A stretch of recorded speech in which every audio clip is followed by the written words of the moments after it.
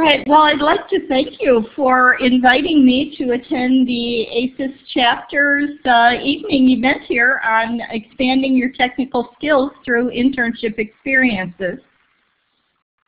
We're going to look at a few different things. First of all, emerging jobs. I don't know if you're aware, but the MLIS and the MARA program both have program evaluation pages, program performance pages, and on there we keep a lot of data like surveys of alumni and information about progress within classes, but we also have things like job surveys. And so I'll just look at a few items from your 2013 SLIS job survey, tie it to internship opportunities and technical skills that are currently in our SLIS database, and then talk about how you might create your own opportunity and what you do when you're ready as far as the application process. Now this came from that 2013 survey, and the reason I'm showing it here is that there are a number of what they are saying are emerging library duties across all listings, but I don't believe these duties have to be within a library, and I think that's how you have to start thinking too. You have fantastic skills that can be applied in almost any environment. Your skills are very valuable, and don't limit yourself because of the job market to a dream of sitting in a public library, for example. Start stretching your imagination. Think about where you might apply your skills and be useful and also enjoy what you're doing. So I'm calling these emerging jobs for information professionals, even though they look like they're tasks or duties that you might be performing. And this is on that MLIS performance page. The link is shown there at the bottom. What I wanted to stress before we even look at the internships, though, is that you also are, because of the nature of this program being completely online, very good at using communication technologies and other technologies that you pick up first in Library 203, and then out of necessity because you're trying to communicate and interact with each other in classes. And these are just a list of the kinds of software platforms that students that have responded to a survey one of my other students was doing mentioned as being very useful for interns. Skype, you see there, a number of people are using Google+, Google Hangouts, and then of course you want to be familiar with those social media tools, Facebook, Twitter, Pinterest. Now, in our database, we looked at some listings that had a few more technical skills being called for than the traditional library position might. And there are some categories that you might think about when you're looking for internships like this. Industry or corporate positions, positions within the government, and then special libraries. That's where you find a little bit of a difference in probably the, not so much the type of task, but the amount of time you would spend on a different type of task. So first, and I have to thank our internship student assistant, Melissa LaFranchise. She assists me with the internship program overall. She's fantastic, and what she is doing is a combination of a lot of tasks, include learning how to use Drupal and learning how to manage our database and clean it up. So right there, my own assistant is mastering technical skills as she's helping with this project that she's doing for me. And what she did was go through the SLIS internship database and find a number of listings for web development, web design, and social media. And you're going to see these pop up again in other categories because all organizations need people that have these skills.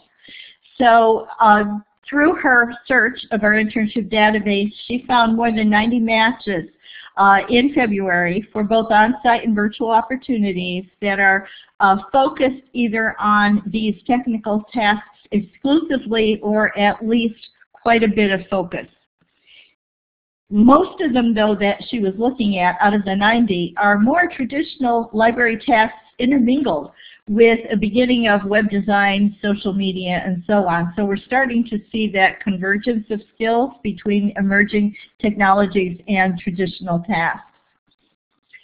One example that she found is a medical library intern, and what I think you need to do is think about your own past experiences and your interests. What are you really excited about? Because when I talk about technical skills, well, that's fine if you have them, but what are you going to apply them to? You know, you need another area of interest, and it might be that you've had experience before in the medical field, or that you would like to work in the medical field. In this case, this medical library intern would be working on projects like the website, but mobile apps as well, and updating the catalog, reference, special projects, all within a medical setting. So I would also start thinking about what kind of environment would you like to work within. Here is an advertisement for electronic services librarian at the Marion County Free Library, and students who have worked here have had a fantastic experience, but you'll see the red arrows pointing down to a lot of different kinds of projects. That's what you want to look for. What are they going to allow me to do? In this case, integrate Web 2.0 services and web services related to summer reading programs. So there's your traditional, but you're learning to apply these technologies to them. The digital librarian intern is very interesting as well. It's a non-archival position on site, and here they do want somebody familiar with Drupal. Now, how do you get familiar with Drupal? Well, you could start looking for tutorials. A lot of the interns, when they have a position, actually do that to try to get up to speed. But I do know that my own assistants get trained, and we have courses in Drupal that you can sign up for. So think about the type of internship you might want, the kinds of skills or tasks you would enjoy doing and learning more about, and then plan your classwork to enable you to be good at that and to get this familiarity. They're not saying you've got to be good at it or have experience. They're saying be familiar with it. It's easy to pick up. It can be complicated if they want you to do more, but it's easy to pick up if you're going to just enter information, provide content, do a little bit of design. A WordPress website virtual intern. Some of the students that I have in our Library 298, the advanced studies, special studies, they are familiar with WordPress because of their own experiences. They've started a blog that way. Don't be afraid to do that. And if your instructors ask you to do a blog for class, be glad, because that gives you experience you might be able to say you have if you're applying for one of these internships. Now this one also wants you to do a little more than just set up that blog. They also want you to know about widgets and plug-in, doing a little more with the interface than just leaving it as it is. And here's a website intern specifically, and in this case it's for another library, and they want somebody really good in HTML, editing and writing skills, and experience again with Drupal, and understanding analytics. If you do web design, for the I don't have that, but I'll get it for you. The HTML and the editing skills are good, but you have to understand whether or not what you're doing is effective, and that's where the analytics come into play. So don't think just the technical skills are enough. What else can you do to help the organization you're working for understand what you're getting out of what you create with those technical skills? And then what do you do about the information that you gather? How do you analyze it and apply it to improve their operations? That's basically what they want you for. Now, this is from one of my students now. I don't have the name down because I didn't have time to ask permission. So I don't think you can get who it is from this, but I got a kick out of this because this student is learning a lot about spreadsheets, but also about developing an app, and that really is the whole focus of this internship. And what she's saying is she's learning coding. She's working with students who are much better at programming than she is, and she's hoping that she can just contribute to the work of the team. But she's also learning about wireframes using NinjaMock. And I'll tell you, I learned so much about the new technologies and the new software, especially in applications that are available from the students that are in these internship positions. Now, do remember they expect you to be a student who wants to learn, so you don't have to know everything, but be very careful about the qualifications they ask you for. If they're required, they don't want you to pretend you have them. They want you to be sure that you do, but in most cases, they know you're learning and they will help you learn how to do this. So this is one actual internship, and this is another one. Again, one of my students who is an intern who is working with Drupal, more Drupal. You're going to see that a lot. But what this student says is Library 240, Information Technology Tools and Applications, prepared that student for this position. And always, if you're thinking about web design, don't think you're only going to use the content management system. Get into the HTML, the CSS, understand what's behind the scenes there so you could tweak them. Now, there's another classification then. Those were all about web design, a little bit about social media in there, but not a lot yet. This one is about database design and database management. And if you hear a lot about big data and you hear about data analytics, that's the way we're going, we're moving, and we even have an instructor, Michelle Chen, I don't know if any of you have had her course yet, who was hired specifically because of her experience with big data. We're going to see a lot more about opportunities in this field. And the student who went through the database found that there are some positions, 40 matches, that mention the term database. So she was searching on keywords. They're both on-site and virtual opportunities, and they look at database design or administration, but usually you're not going to be a database designer. You're going to be asked to do something else, but you will be expected to understand databases, be able to use them, and in some cases learn how to design them. One instance is a digital archives intern. If you take a look at the green arrow down there, you'll see that they do want skills in database creation and management. And where do you learn that? Right away, right? In 202. So you've got courses that will prepare you somewhat, and then you decide what you're really interested in, and don't be afraid to develop more on your own. You can do that even outside of class if you have any time.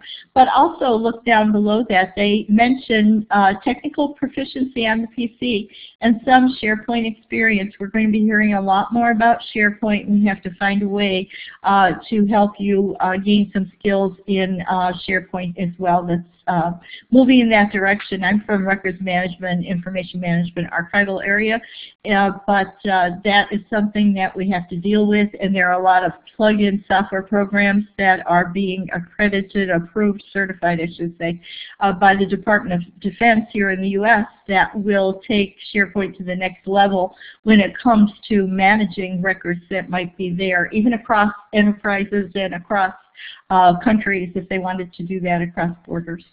So keep learning about things that pop out in these listings as of interest to you, and then see what else is related and what else can you learn. So here comes the records management that I mentioned, and this is for a records management facilitator at the U.S. Fish and Wildlife Service. And it is a government agency, and they do want somebody who understands digital asset management, preservation, digitization, records management, database management, and on and on. So a lot goes into there. And when we talk about records, we are worried about physical records and boxes, yes, but we're not saying for the technology. That's what we expect you to do. We expect people to be able to handle all of their content, all of the data, all of the information for whatever purpose it was created, and for as long as it will be useful. And that's where you see us going with a lot of opportunity in this field, digital asset management field, records management, and even digital archiving. And here's the archives intern then. And you'll see again the description of this talks about an archival database. There's a convergence of skills from a lot of different areas like libraries and museums and archives and record centers and business and industry. And so think about an environment you might want to work in, and your title might be appropriate to that environment, but your task still might be pretty similar to somebody else with a different title in a different organization. And here's your digital asset management intern. Again, spreadsheets and databases are mentioned here, but they are also talking about specifically digital asset management using a art store shared shelf system. So if you were interested in this, you would be going out on the internet and trying to find out what the heck they're talking about, okay? Look at these very carefully and see if there's something in there you don't understand, and be prepared to understand it before you apply for the position. And this is an example from one of my students again, who is working in an internship and working on projects that require this person to be really good at metadata and keywords. And for a while we were calling, folksonomy, a combination of your taxonomy and your tagging, but really sophisticated now systems use metadata and also keywords that the user puts in. And she is thanking Dr. Weidman for giving her a background here. But this all goes into a database.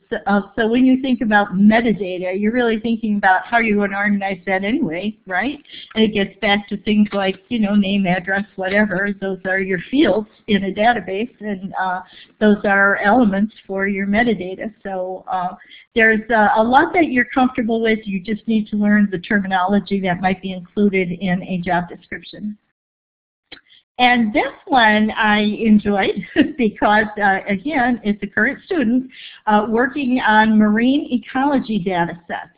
And again, creating metadata, so same kind of project with metadata, different application to marine ecology. And again, going above and beyond and finding a metadata editor by the U.S. Geological Survey that will enable her to do the job better in this case. So be very creative, be excited about what you're doing, and explore tools that might help you do that. Now this is the third category. So we looked at web design development, and we looked at database.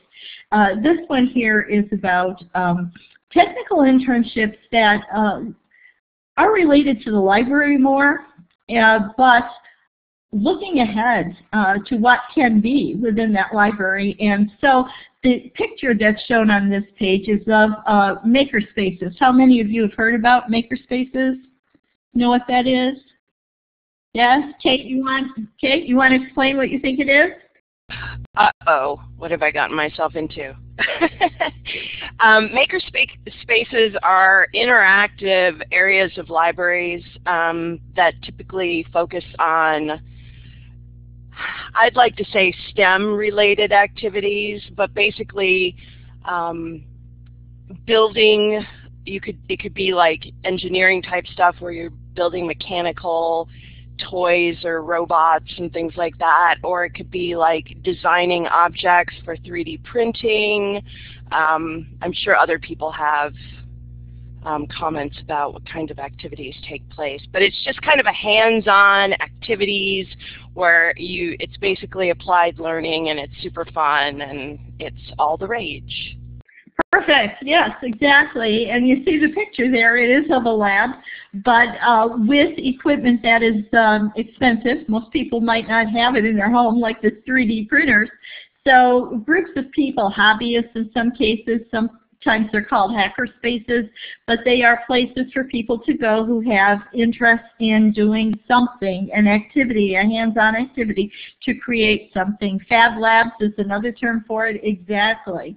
And so this is something new because librarians or people who work in libraries need to think differently. We used to have books. We have books, but I don't know about you. Mine are all in my e-reader. I've got I'm trying to think of actually What the heck do I have? I have several. I have the Sony that has been discontinued with all of my 200 and some books in that one. I do a lot of reading on the iPad. And so we don't have the physical books that we used to have within the library, but that's good. It gives us space, right, to do some fun things, and some things that might be more exciting and more useful to us we can read at home. So here we go with a better space utilization. And there's a link on this page to the article that was describing makerspaces, I think, really well. So let's see what else we have in here. All right, within our database we only have about 25 matches that relate to this in some way, but they're both on-site and virtual. And usually they relate more to digitization efforts, to digital asset management, again, that we heard about before, and still metadata creation. But I wanted to point one out on Makerspace Intern, because we do have that within our database for summer and fall still. And it's unpaid, but it is on-site, so unfortunately I don't supervise the on-site. I haven't talked to the person who has this right now, but this could be a very good position for someone, and up to 180 hours. So that gets you up to 4 credits if you would like to do that. And we also have Community Publishing Partnership Intern. And this fits with that makerspace idea. People want to publish on their own, but maybe don't have all the tools or even the knowledge to be able to do that. And so when I was talking about an e-reader, why not help people write and then convert what they write into a book, an e-book that can be read on an e-reader. And in this case, this is a mobile self-publishing lab, so it goes from one place to another. Yes, publish music as well, or written work, and this is a really neat idea. Anybody working there? I should have asked. Anybody working at any of those that I mentioned? Okay. All right, now this one, what I like, well, first of all, the picture. Anybody know him? Dr. Lowen. He teaches Forceless, and he works at Stanford, and he's fantastic in research, especially with virtual world and gaming. And when he looks for an intern, he sets up projects, and this one has 3 different projects. And you'll see simple and traditional as film and media collection, right? Digital, now I'm calling traditional, but also metadata to citation, building a framework. So this is a research project. And then how they got game, and it's a history of interactive video games and simulations, which is really pretty neat. So working with him would really be enlightening, educational, and fun. Here's an archives intern, and this one's listed here too because of the project idea. What I have found is that if you look for a position that is paid, you will be expected to perform specific tasks. And in some cases, they really look at those tasks almost as if, did you do enough? Did you do enough cataloging to be worth me paying you for a week? If you look at positions that are unpaid, they often say, we've got a lot of projects and we want to fit you with the right project. So if you are interested in doing something and we have that need, that will be a really good fit for you. And so that's how you want to take a look at these unpaid internships. And in this case, there are 3 different kinds: born digital records. Well, that's what happens anymore, right? Our records are born digital, so you're not seeing as much of a need for digitization. Although we would like everything digitized, it's going to take too much time and cost too much money, and in many cases, the necessary life is not long enough to be worth the investment of time or money. So eventually, a lot of that paper is going to go away, but Born Digital is not. That's with us. Oral histories and interviews and YouTube, fantastic, fun project. Working with Audacity software for your Mac, right? Outreach and marketing, this won't go away, and this will be important to any environment, regardless of what you do, and especially though if you get into social media, they'll be asking you to come up with some ideas for social media, but how are you going to make sure that that's effective? Again, we go back to outreach and marketing. But also for libraries, how are you going to get more people interested in your makerspaces, and how are you going to get funding for those expensive pieces of technology? And that all goes down to outreach marketing, trying to get people to invest. So here's an example of one, Kansas City Public Library. And they do have a traditional need for somebody in collection development. But this same student who is working now, so this is also from a blog, current student, they are also working though with Facebook. And in this case, this student is saying Facebook is still being a pain and I'm trying to figure it out because my posts are image heavy. This is where you really find out, wow, I can do all these wonderful things, but I don't have the space to do it. My images are too large. What do I do to reduce the size and so on? Also, screencast assignment, and this is something that this student is always working on. So combining traditional with the new normal, I'm calling it. It's not so much non-traditional anymore, right? And emerging technology will always be with it. So I think this is the new normal. We're going to be combining tasks. And this is one example of a Facebook post, and Flickr files were brought in to the Facebook post, and this was one that the student is very proud that she actually has out there. So when you finally see your work on the web, you feel good about that. Now, these technical internships here are related to virtual worlds. There aren't a lot of them. But this is something I really enjoy. And there are a few matches for summer and fall, both on-site and virtual, which is interesting. Virtual community library intern in this case, you're going to see they're non-paid, and most of them I've found were virtual. But this is that InWorlds grid. Anybody here of InWorlds? It's not Second Life, it's something else. Okay. Heather eBay is listed as a contact. She used to teach 240, I think it is, or 246, and she was always in Second Life. And she found InWorlds is cheaper, and she gets more prim, so she could do more building. And she has a fantastic library in InWorlds that we have visited, and she's wonderful about providing tours for people. But I have had students work for her as an intern, and they learn so much from her because she's actually a teacher who wants to share what she knows. In this case, this is Henry Lowett again. So interactive video games and simulations. This is specific title as an archive intern because what he's very interested in, and you'll see again, the projects are the same, but what he's interested in with the emphasis on this one is somebody who's going to figure out these are a lot of fun, but how do we preserve them so we can show people in the future what we were doing? You know, can we really do that? What is Pong? Anybody remember Pong? Are you that old? It's a game that only has 2 switches, right? One for each hand, and it goes back and forth, and I still have that in our basement at home.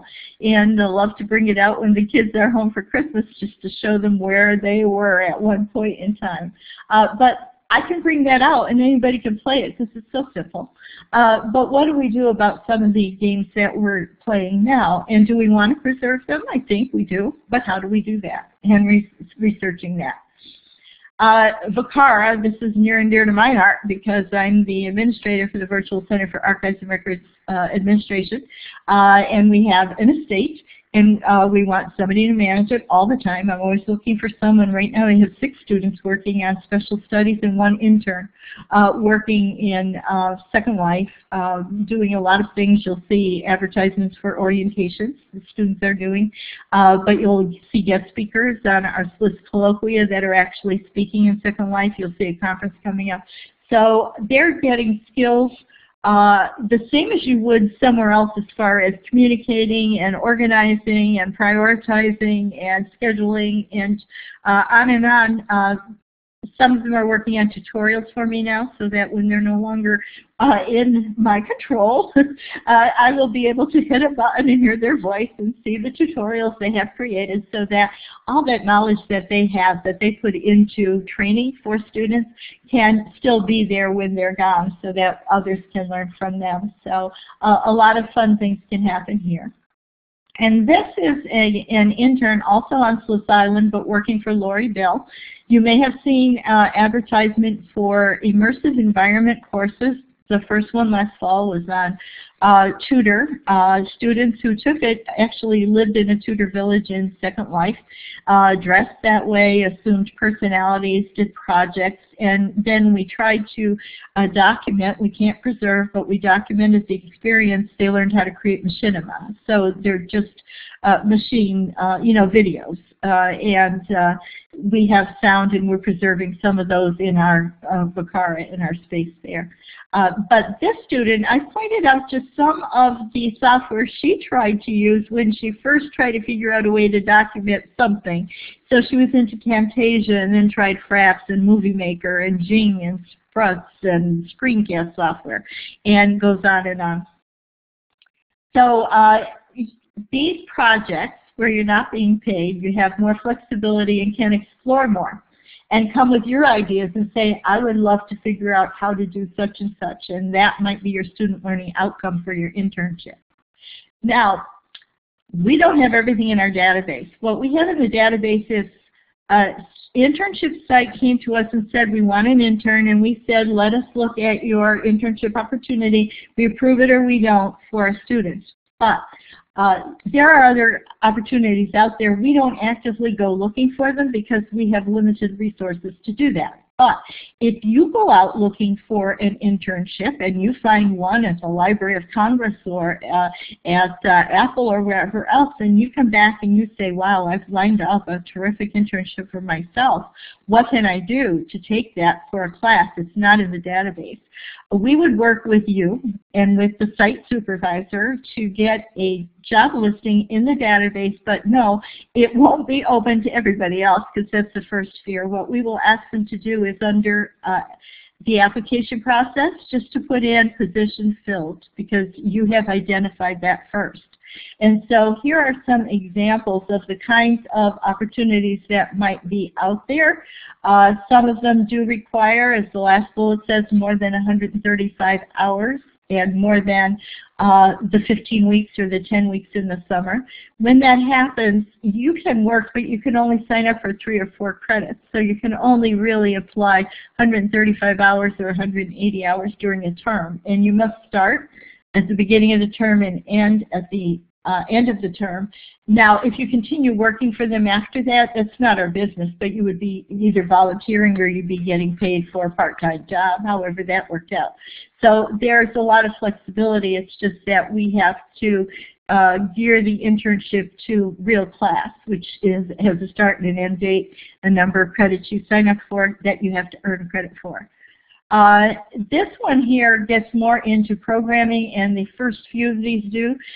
This is at Amazon, and they're looking for somebody here who is a user experience design person, an intern that wants to learn how to conceive and design advertising for campaigns that span mobile and Kindle and Amazon and so on. This looks pretty neat. And then here's another one. Again, they named it specifically user research intern. It's a little different. And notice the prerequisites. These are really requirements. They're saying you have to work at least 20 hours a week for a 6 months duration. Now, okay, obviously that doesn't fit within our 15 weeks in the fall, but you can work with them and with us to figure out still how this might apply toward an internship for the credits that you need. Normally students for 3 credit hours would work 9 or 10 hours a week. So this is double that. Web development at Blue State Digital is a position that, again, you would have to apply for it on your own, and then if you were offered that, we would have to work with them to approve it and see how it fits. Here's the web development at LLB. That sounds like a lot of fun, doesn't it? All right, and then a development internship at Leventus. And this one tells you to apply online or send a PDF, but they want somebody with knowledge of SQL and ASP.NET, so somebody with a little more programming, which you can get through our courses, but you have to take the right courses to be prepared for these. Same as this data services intern in Glendale, California. Some of them will be virtual positions, you'll see. Some are going to be physical on site positions. Here's one that's looking for somebody who wants to work at this position, again related to health field, Metro Health, but they are allowing you to be exposed to different areas that might be of interest to you. And this is an information architect for Gannett. And this might be a lot of fun if you want to get into learning how to do site maps and process flows and navigation schemes. So a lot of organizing going on there. But they do want someone who is very good with design, media arts, human factors. And look at the right-hand side, all the different software that they hope that you will have knowledge of or experience with. But also willing to learn, because I'm sure this won't be all that you'll be exposed to. Now, this is from a student post, and I just put this in here because I wanted you to see the terminology that's in this one. All right, the student is working in a non-traditional setting, research, for a government agency, and in this case, having to learn the vocabulary that's necessary for Japanese material science. And so the student is researching through papers that run along the lines of, in that second paragraph there, stabilization of metallic, supercooled liquid, and bulk amorphous alloys. Sound good? This student is enjoying it. You may not. So you want to really be careful with what you're selecting.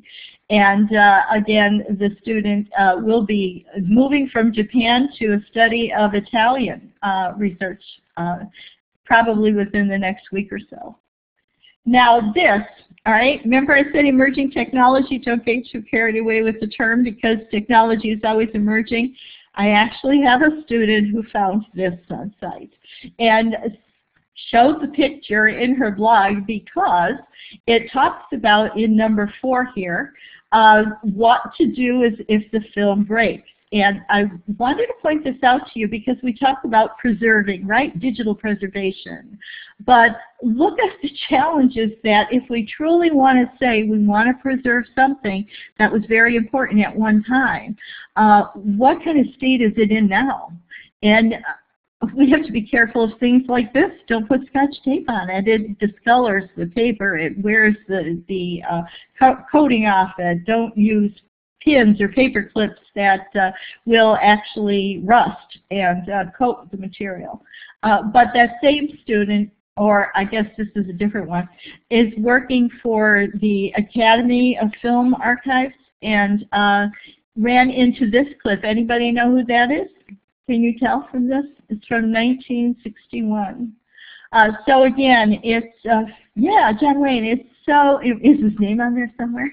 It's so important that we don't get so carried away with the technology of the future, the emerging technology, that we forget that we had technology in the past that created wonderful objects that have to be preserved, and so we still have to deal with those as well. And so other opportunities, we have 2 blogs, and on our blog I have one link for the regular internship blog here. We have a section that says other opportunities, and those are links to websites that you could click on to go to search for internships not in our database. And if you find any and you think it might work for you, you can contact me and we can work together to see how that might fill our requirements and fill your needs. So you still need search terms. Think about what you want to do, the technology you like to work with, the type of environment you might want to work in, health field, for example. And these are some database, or I'm sorry, some search terms there in the database, some search terms that have been used in order to find positions. So do you want web design? Are you interested in cybersecurity?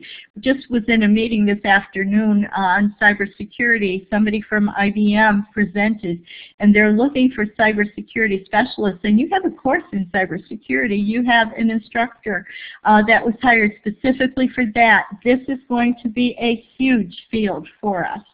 And so, are you taking that right now? You're in the right spot. This is big. And IBM was explaining how they even have curricula that they would like to share so that instructors can incorporate that within their classes if they would like to do that. Very cool. So yeah, think about what you want to do, the big data, as I said before, the analytics, the visualization, all of those fantastic fields that are upcoming that you could get into. So don't forget the past, look for toward the future, find out where you're most comfortable. That's what you want to find for an internship. And in this case, we have a lot of information on our website and it could be overwhelming. And so last fall, Melissa, my assistant, created a checklist. She looked at the handbook we have for Library 294 and said, oh, can we put this in steps, you know, so students can just go in and check off when they do something. And so that's what she did. We said, yes, we could. Why don't you do that? So she did. And so there is a link here, again, that you can go to in order to see the checklist. And there are some dates in there. This one is for summer and fall internships. There are some dates in there. They are recommended. All right, they're not drop-dead dates. They are recommended for you to be able to make a nice, smooth transition from just looking for a position to actually having one and then getting approved to get into the internship class. Because first you have to find one, you apply, you're offered the job, you accept the job, and then you come to us at that point and ask, can I now get into your internship class? And we will say, okay, where do you think you're working? And we'll look again at that internship and we'll make sure that you meet the criteria like a GPA of 3.0, no outstanding work to be made up. And I think you have something like 19 credits under your belt. So you look at the criteria. If you meet the criteria, then you can follow the checklist and get into an internship class. Again, remember, virtual or on-site, both are good. And this part I put in because it was in a blog post on the internship. And I like this little genius here. He has a brain and he will travel well. What I like to think about you is you have skills. And you will be flexible enough to look at different environments and see which is the one that will best fit your needs and your interests so that you can apply what you've learned, but in an atmosphere that you will enjoy.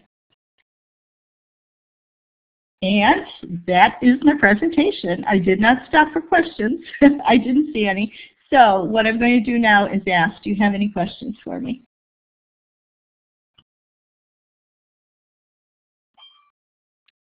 Kate, go ahead. Thank you very much. That was great.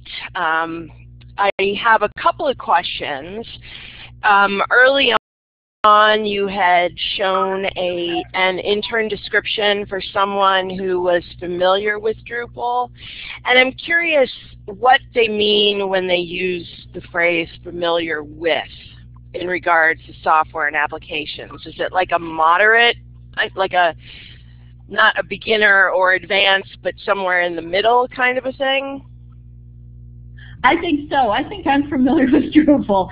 I haven't had a course in it. I've been trained by Derek, who teaches the course, so that I can do editing, I could create new pages, I could post, but I'm really not doing much more than that. So I'm familiar with it. If somebody wants to teach me more, or if I had a job opportunity I was dying to get, I would get into some tutorials and I would learn more. So I think what they mean is that you have had some experience with it.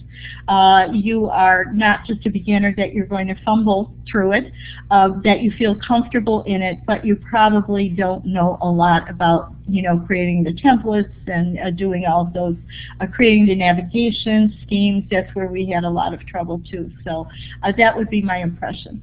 Okay.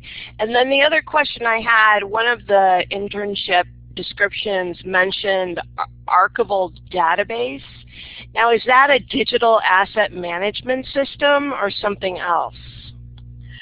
It is like that, yes. And what it usually is something specific to archives, often because they're doing preservation. So in the archives, you're normally doing preservation. But yes, the digital asset management database is very similar to that too, just probably don't have the term archive in the name of it. Okay, thank you. The archival ones, probably when you're looking at metadata as well, we'll have archival like encoding metadata that is built in.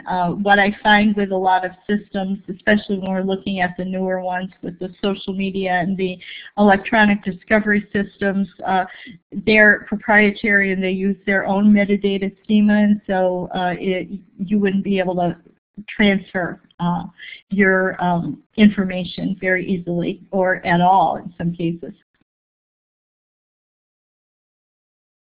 Do we have any other questions?